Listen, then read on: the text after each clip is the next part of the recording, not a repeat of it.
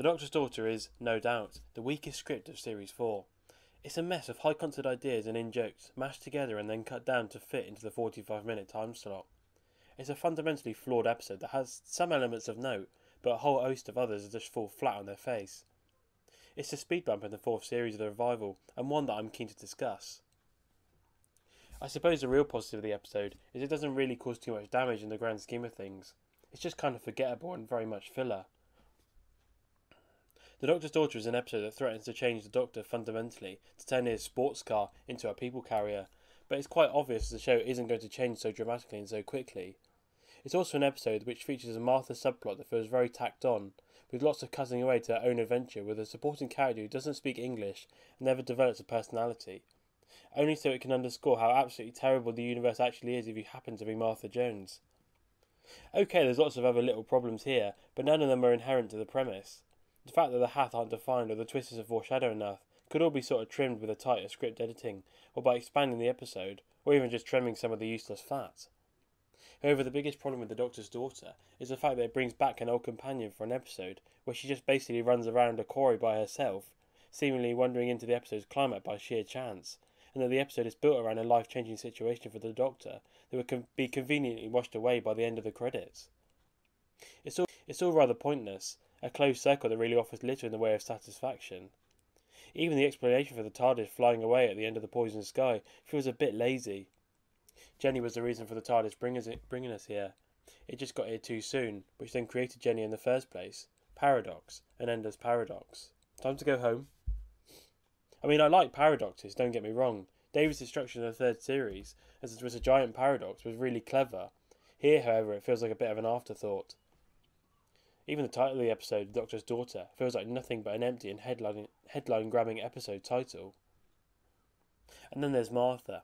Martha is a character who hasn't always been well served by her time on Doctor Who.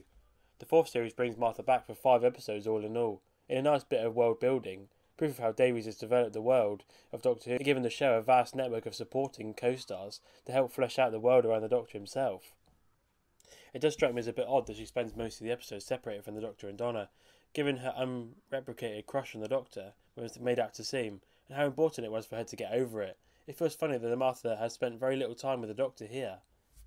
Compare, for example, how much time Rose and her supporting cast get to spend with the Doctor in Journey's End. It's a very weird dynamic, and it makes you wonder what the point of Martha guest starring in the episode really was. She didn't want to go with the Doctor at the end of The Poison Sky, and she doesn't want to go with him at the end of The Doctor's Daughter. There's no real arc there, no real change. Then again, the fact that the only thing that Doctor Who could do to wrap up a character arc in The End of Time, Part 2, was to pair off with Mickey Smith, suggests that the show never really had any idea what it was going to do with Martha when it comes to getting rid of her, but that it was nice to have Freema Gaiman around. The fact that Martha's mid-season return for his most gratuitous piece of Daviesian nostalgia in the season is probably a good sign. However, her involvement here feels ill-judged and misguided. I'm Dr. Martha Jones. Who the hell are you? Oh, sorry. Sorry. Oh, I'm sorry. Don't hurt me. Sorry.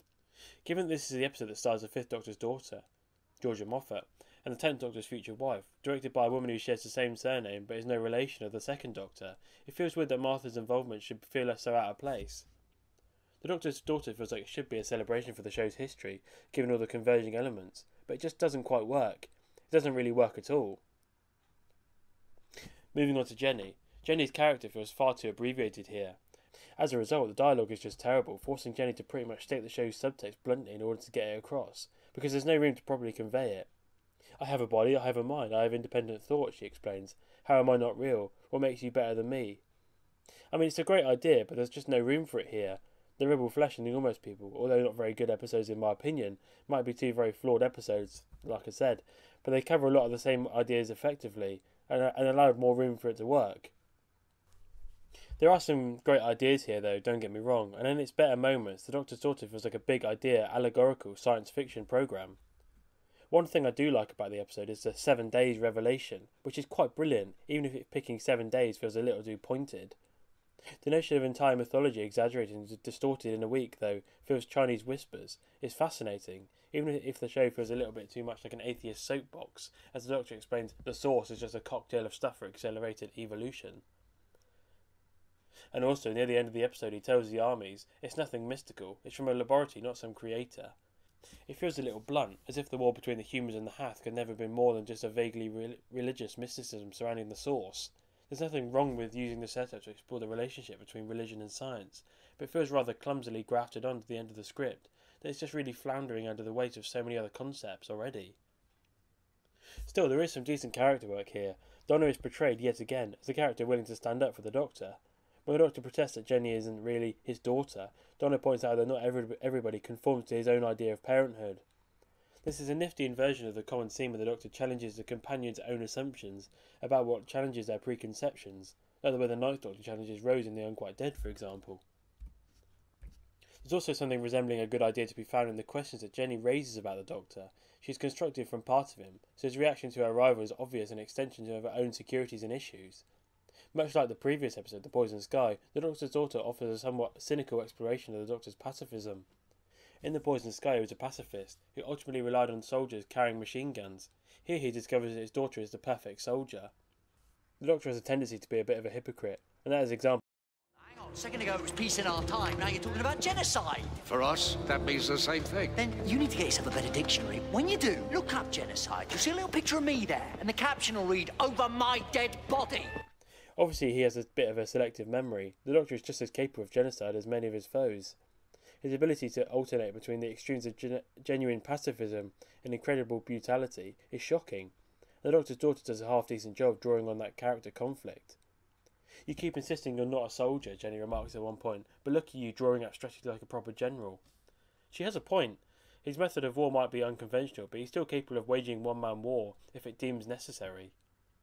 The Doctor is taken aback by her suggestions and tries to stop the fighting he protests.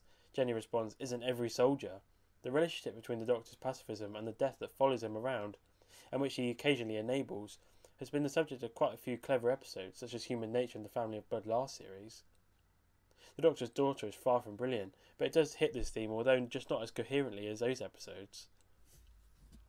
Also, the fact that Jenny survives all this doesn't change anything at all.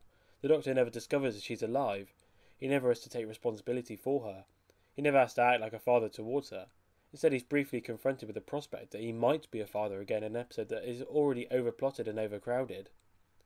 Don't get me wrong, David Tennant does the best he can with the material, but it's just hard to invest in an arc that goes from "I don't want to be a dad" to "I might not actually hate my child" to "this child who didn't exist a few hours ago is now dead." Overall, I'd say The Doctor's Daughter is a bit of a failure, and a largely substantial one, to say the least. However, it's also an episode that has a lot of ambition behind it, and some good ideas, but just one where the flaws have been embedded since its very conception. It just doesn't play out very well.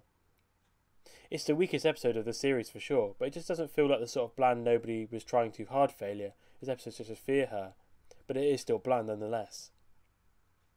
I give The Doctor's Daughter a 4.5.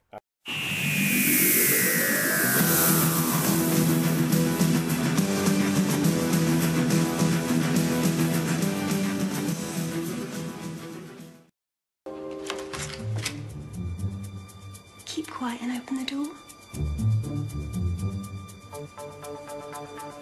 I'd like to see you try that.